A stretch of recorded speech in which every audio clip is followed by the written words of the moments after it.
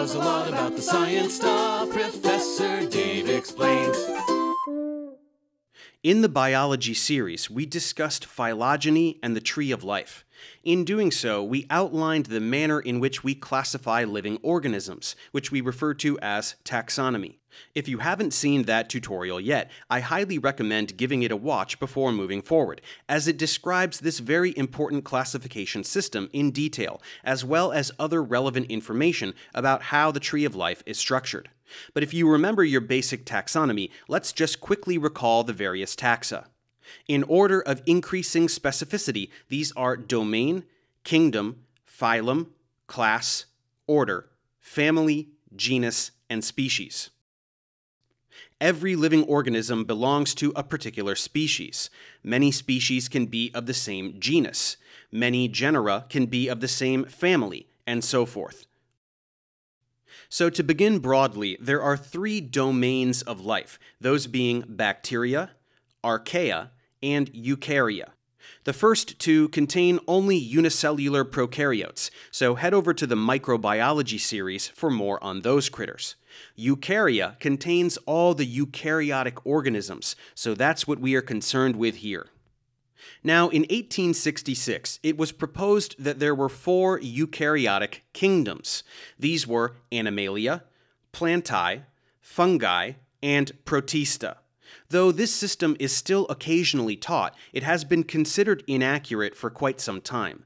This is largely due to the consistently confounding protista that actually do not represent a unified kingdom. The term protist is polyphyletic and should be avoided. It is essentially a wastebasket term, meaning it was defined by what it didn't include rather than what it did. That is, if an organism was a eukaryote, but it wasn't a plant, animal, or fungus, it was classified as a protist.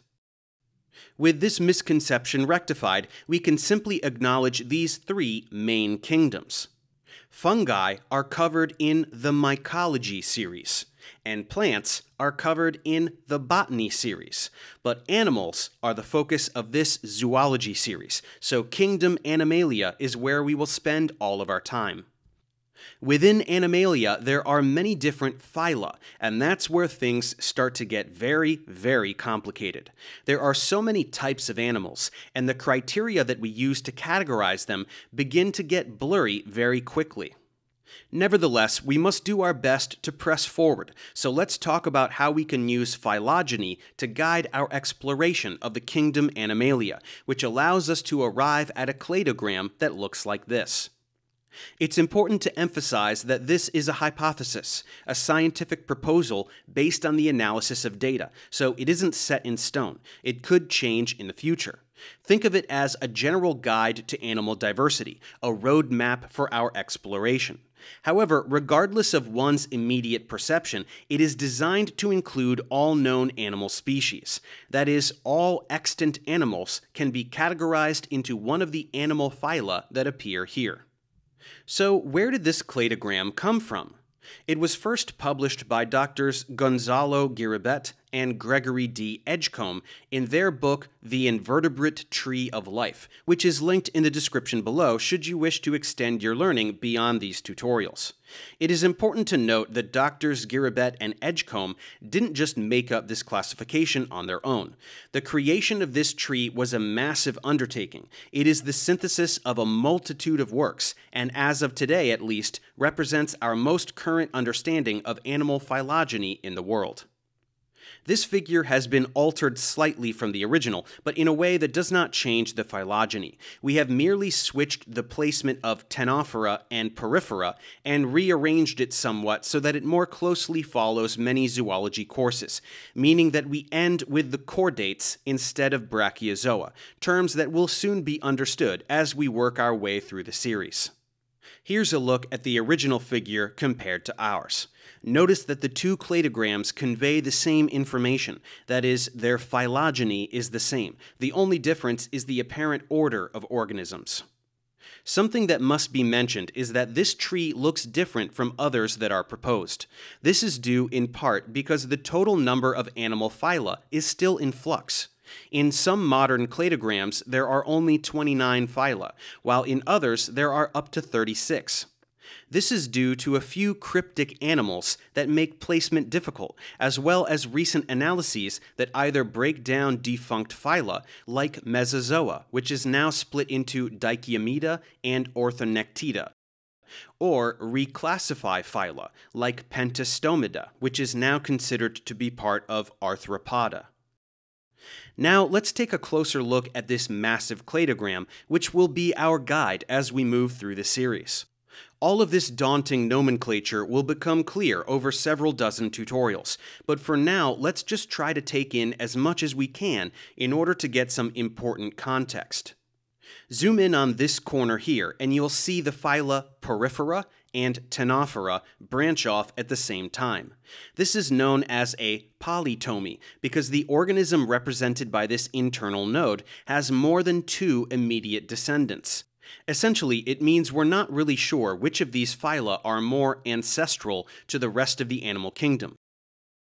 It has long been widely accepted that the sponges, which are found in phylum Porifera, were the most basal animals, but this is misleading. Again, sponges aren't truly basal since they've been evolving for more than 500 million years within their own clade. In the same way that an orangutan is not a basal hominid compared to a human, as humans, chimps, bonobos, gorillas, and orangutans are all hominids, sponges are not some kind of more basal animal. Orangutans are equally distantly related to humans, gorillas, chimps, and bonobos. That is, Pongida is a sister clade to Homininae. So again, this does not mean orangutans are more primitive, ancestral, or basal. Likewise, it's better to think of sponges as a sister clade to the rest of Kingdom Animalia. However, recent analyses have placed the comb jellies found in phylum Ctenophora in that position. It is unclear if the Porifera sister or the Ctenophora sister hypothesis is correct, but many textbooks still place the Poriferans as the most basal and the Choanoflagellates as the sister clade to Kingdom Animalia, so that's what we've done here. Branching off from here, you'll see that our next classification involves the sister groups of Placozoans, Cnidarians, and all other animals, that is, those classified as Bilateria. It has been a general consensus for years that the Cnidarians are likely the sister clade to all bilaterally symmetrical animals, though that leaves out Placozoans. What we are trying to convey is that the base of the animal phylogenetic tree is still controversial. It is possible the arrangement of Porifera, Ctenophora, Placozoa, and Cnidaria will change in the future, but for now, this is what we will work with. Continuing on, we will notice that all remaining phyla are part of Bilateria, animals that demonstrate bilateral symmetry in embryological development. However, it is the case that some animals, like many echinoderms, which refers to starfish and sea urchins, lack this symmetry as adults. The next node that branches off is Xenocoelomorpha, which is considered to be a sister group to the Nephrozoa, and includes the clades Acoelomorpha and Xenoturbellida. The clade Nephrozoa contains almost all animal phyla and well over 1 million named extant species. Nephrozoa is then broken up into the deuterostomes and the protostomes. In order to make sense of these major groups, we have to look at early development, where the differentiation of the cellular layers is taking place. Once an egg cell is fertilized by a sperm cell, it becomes a zygote, and an indentation called the blastopore forms on the embryo. Animals like echinoderms and chordates are called deuterostomes, or second mouths, because in these animals the indentation of the blastopore becomes the animal's anus. As the blastopore tunnels through the embryo of a deuterostome animal, it creates the rest of the digestive tract, ending with the mouth. These will be the last animals covered in this series, and they include some of the best known animals, from sharks and stingrays to cats and primates. In other animals, like segmented worms, mollusks, and arthropods, the initial opening in the blastopore generally develops into the mouth. These animals are called protostomes, or first mouths. As the blastopore tunnels through the embryo of a protostome animal, it creates the rest of the digestive tract, ending with the anus. These protostome animals can be further divided into two main groups, the Spiralia and the Ecdysozoa. The group Ecdysozoa is monophyletic. All ecdysozoans possess an outer covering called the cuticle that is periodically shed. This includes nematodes, arthropods, tardigrades, velvet worms, and others. Spiralia, meanwhile, includes the mollusks, annelids, platyhelminths, and many others. The term spiralia refers to spiral cleavage, a pattern of early development found only in members of this clade. Spiralia includes an incredible diversity of animal phyla and is notoriously difficult to define based on morphology. This clade in particular has undergone many dramatic revisions compared to Ecdysozoa and Deuterostomia. It is likely there will be further clarifications of the Spiralia clade, but its position as a sister group to Ecdysozoa is unlikely to change.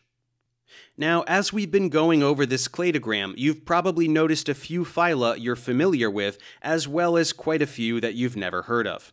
The animal phyla that contain the vast majority of all animal life, sometimes referred to as the 9 animal phyla, are Arthropoda, which includes the insects, arachnids, and crustaceans. Mollusca, which includes the snails, slugs, cephalopods, and bivalves. Chordata, which includes all animals with a backbone, like snakes, birds, humans, and whales. Platyhelminthes, which includes the free-living and parasitic flatworms. Nematoda, which includes the roundworms. Annelida, which includes mostly segmented worms, like the earthworms. Cnidaria, which includes the corals and jellyfish. Echinodermata, which includes the sea stars and sea cucumbers. And Porifera, which includes the sponges. However, as you can see, there are many other animal clades, and in this series we are going to be discussing all of them. Now, let's not get too far ahead of ourselves. Before we dive headfirst into this astounding web of animal diversity, we need to cover the formation of Kingdom Animalia. So let's move forward and get just a bit more evolutionary context. Thanks for watching. Subscribe to my channel for more tutorials. Support me on Patreon so I can keep making content. And as always, feel free to email me, ProfessorDaveExplains@gmail.com.